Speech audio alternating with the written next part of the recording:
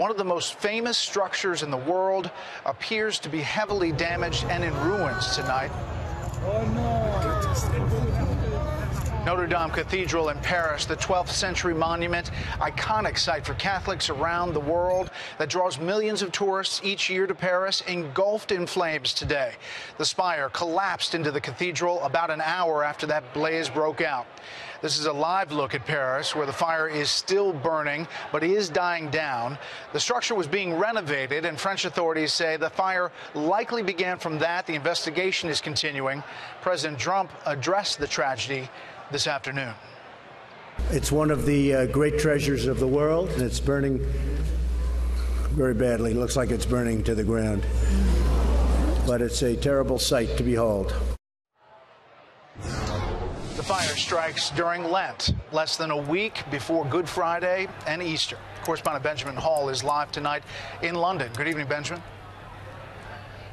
Good evening, Brett. And tonight I can tell you Paris is totally in shock. This was a symbol not just of Paris as a city, but of France, of Europe, and as you pointed out, of the Catholic Church. We have just heard from President Macron in the last half hour, and he has fortunately said that the fire has been contained, and at least those two critical towers on the facade will be saved as well.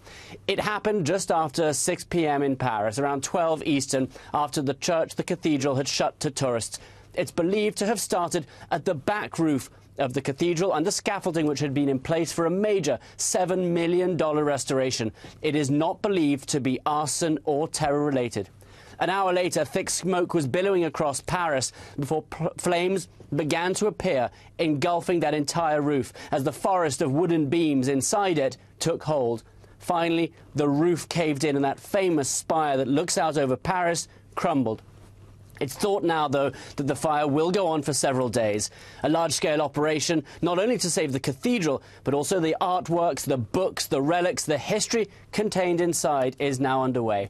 It actually took fire engines about 2 hours to arrive, and it's not quite known yet why so long, but access to the island on which the cathedral sits in the very heart of Paris is difficult, both because of the small bridges that lead to it, but particularly in this case because of the tourists. So many people had come back to catch a glimpse of this cathedral burning that they managed to stop the fire authorities getting to it.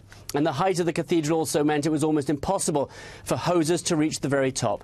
Well, President Macron outside the cathedral just half an hour ago vowing to rebuild, saying that this cathedral had stood for 800 years, that it had survived wars, the Nazi occupation, and that it would stand again. Brett? Benjamin Hall in London. Benjamin, thank you.